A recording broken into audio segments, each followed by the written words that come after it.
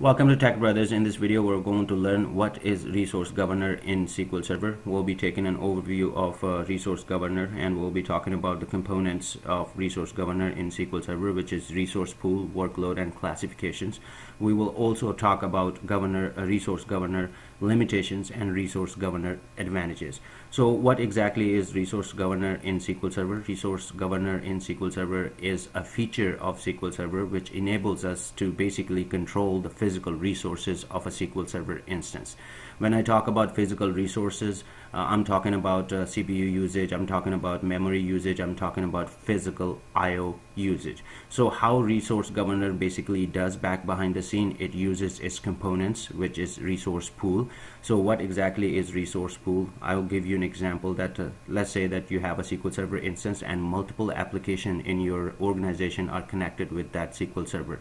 So every application has a different set of queries that comes in SQL Server and grab the data. So what Resource Pool does is each application, let's say there are 4 applications. So what Resource Pool is, we create a resource pool for each application, and basically when we create a resource pool, we're controlling that how much physical resources of SQL Server instance this application A can take, or application B can take, and application C can take. So when we talk about how we distinguish the application A and application B, so we get the queries. Application A has similar queries, runs all day on a SQL Server, so we put those similar queries in workload. So that's where the workload comes in, and we can distinguish that from the different sessions and nature of those queries. And how we really do that, these 3 right here, the components, they are interrelated, they are dependent on each other. So output of the work of one component becomes the input of other component, and output of this component becomes the input of this component. So classification is where we basically find out that okay, these application A has these many sessions running, and application A has basically similar queries, and classification is the one that helps us to find out that okay, so these are the sessions that belongs to this application A. And what we do is we create a workload called Workload A. So all the queries that application A is requesting, we create a workload for that particular application, and we call it Workload A. So classification help us to find that okay, this belongs to Workload A. So it will basically go ahead and put all those sessions, all those requests that's coming from application A, will put in Workload A. Now as soon as the Workload A goes, Resource Pool, we have already configured that Workload A should run under Resource Pool A. So our Resource Pool A will run the Workload A, and Workload A will be fed from the classifications of from the classification component. So this is back behind the scene. The Resource Governor basically does its job. So what are the limitations? Basically a quick overview. Again, as I said, that Resource Governor, one of the biggest limitation is that it is highly towards one SQL Server instance. And it's just a SQL Server engine component. Basically it's a SQL Server engine feature.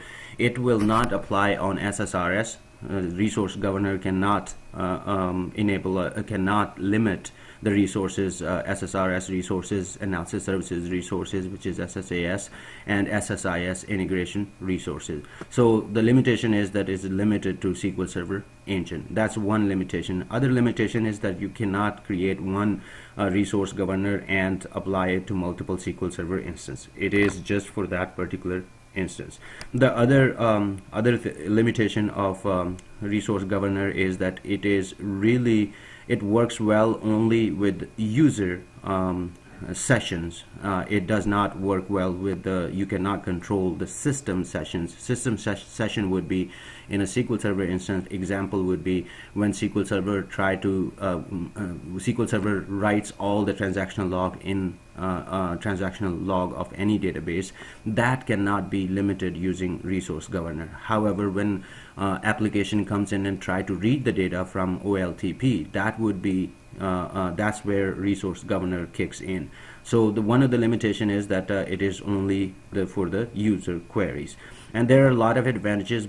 One, I'll put just say one thing about Resource Governor, that this is just a brilliant feature of which gives us basically a control over physical resources of SQL Server. Now, how we use it, we will take a look. I'll put a different demos when we will configure resource pool, workload, classification, and we'll run a live demo of a different application connected to SQL Server, and how SQL Server Resource Governor helps us to distinguish between the load. And also in your organization, you have seen probably there are numerous applications that that takes a lot of physical resources of SQL Server instance. That means the other application has to wait when that is happening, so it brings down the performance for other 3 applications. Let's say if there are 4 applications connected with SQL Server and reading the data from SQL Server. So what it does, it gives us ability to balance between the workloads, between the applications that and also we can define, like, such application A is guaranteed to have this many resources of a SQL Server instance, and it will work this way. The performance of this application would be known, and we can set our SLAs based on those known results. So these are the advantages. I'm going to quickly show you where the Resource Governor is, and we'll just quickly take a look. This is if you wanted to go to Resource Governor, you're connected with SQL Server instance. In my case, it's TechBrothers client SQL Mirror. This is my SQL Server instance, and in order to go and find Resource Governor, you need to expand your instance and then go to management. As soon as you expand the management, you will see right here Resource Governor. Resource Governor by default is disabled in SQL Server instance. You need to enable it, and basically up here when you install SQL Server, the installation, what it'll do is it creates 2 resource pools. That's system resource pools.